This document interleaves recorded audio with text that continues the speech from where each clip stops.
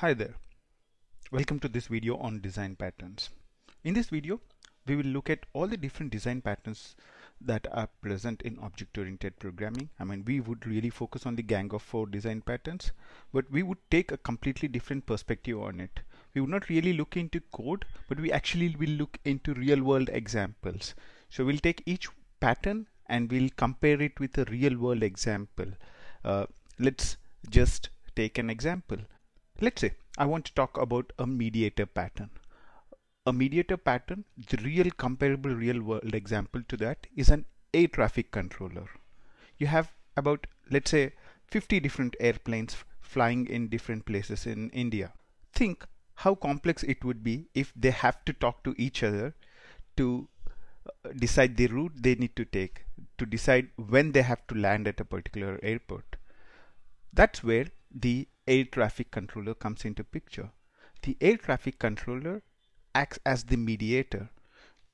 All the flights would talk to the air traffic controller, and the air traffic controller would guide the flights as to which route they can take, when they can start flying, when they can land, and all this kind of stuff. So we would use real world scenarios like this to understand all the design patterns. Creational design patterns deal with creation of objects, how you can create objects, how you can efficiently create objects, what are the different patterns which are related to that. Those are what are the creational patterns. We would get started with the creational design patterns. The most important of the creational design patterns are highlighted in the screen right now. Those are prototype, builder, singleton, and factory. There are multiple variations of the factory pattern: abstract factory, factory method, and other stuff. Let's get started with the prototype pattern. So the prototype is the first of the creational patterns. So what is prototype pattern? What is it related to? So in summary, prototype pattern can be defined as a fully initialized instance to be copied or cloned. Okay, sounds complicated. Let's make it simple. Let's take the example of a chess game. In the chess game, we have an initial setup. There's a particular place where the rooks have to be. There is a particular place where the bishops have to be, king, queen, and the knights, and also the pawns. So there is a specific initial setup that is there for the chess game.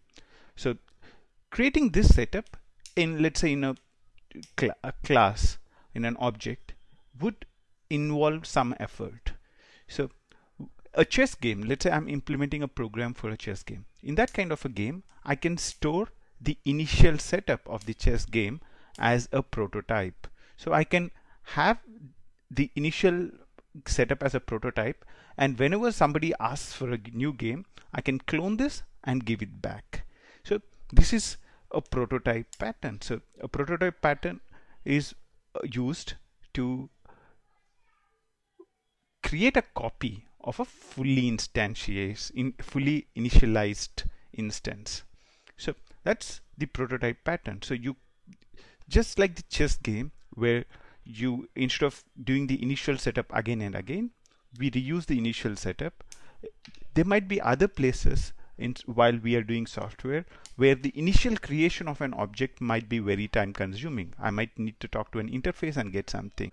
In these kind of situations, I would go for a prototype pattern. I would do the initialization of the object once, and later I can use the object for cloning. So in such kind of instances where the setup of an object involves some amount of effort, you can create a prototype of that particular object, and whenever a new object needs to be created, you can clone the existing prototype and keep returning it back. So that's the prototype pattern. Now let's go on to the next one. The next one is the builder pattern.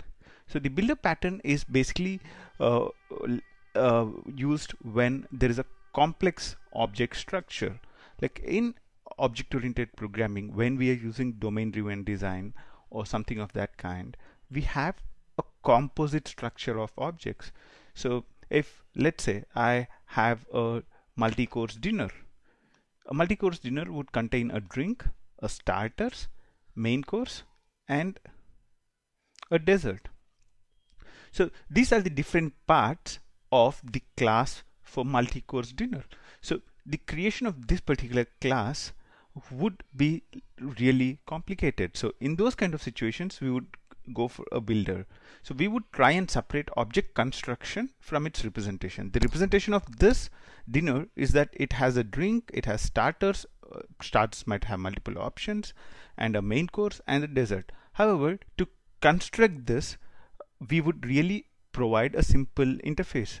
So somebody who wants to take a multi-course dinner would just say, I want this, this, and this, and we would take care of constructing the entire objects for that. So we are separating the creation from the internal representation. Even though the internal representation is complex, we are providing a easy interface to the outside world, and that's where the builder pattern comes in. So the builder pattern comes in when we want to hide a complex internal structure from somebody who's trying to use the interface to create an object. So separates object construction from its representation. So that's basically what the builder pattern is all about. Let's now move on to the next one, which is the singleton pattern. Singleton pattern is almost the simplest of all the design patterns. In a singleton pattern, the most important thing is the fact that you can only have one instance of that particular class. So there are a lot of circumstances where you would want just one instance of a particular class. Let's take a real example, a president of a country. There can only be one president in a country. So that's a good example for a singleton. I mean, if you look at Java, the system class is a good example of a singleton. A Java JVM would run only on one system. So system should be a singleton. You cannot have multiple systems. So this is a very good example of a singleton. So singleton is something which there can only be one instance of. The only thing which you need to be really careful about is that when you have multiple JVMs running the same program, then you would have one instance per JVM. So even though we call it a singleton, it's when the program runs on multiple JVMs, it can still have multiple instances in these different JVMs. So you'd have one instance in each of these JVMs. And also there are a few things that you need to be concerned about implementing a singleton. The first one is you should definitely make the constructor private. So for a singleton class, it's better to make the constructor private. If you are interested in how to implement a singleton, good singleton, you can look up effective Java. There's a very good way of implementing a singleton using enum. However, if you're using JEE 7, then you don't even need to worry about implementing a singleton. It has a @singleton annotation. So there's an annotation called @singleton in JEE 7, which you put on a class @singleton. That's it. You have a singleton class. You can also have additional options to customize it, like @startup, @postconstruct. What do you want to do during the initialization goes into the method which is annotated with @postconstruct. @startup indicates if you'd want to load this singleton at the startup. Otherwise, it would only be loaded when somebody uses the singleton. And also you can have relationship between different singleton objects. So you want a singleton object A initialized first, and then B, and then C, and the depends on can be used to create these relationships. Not really important, but if you are using JEE 7, probably you can look this up more.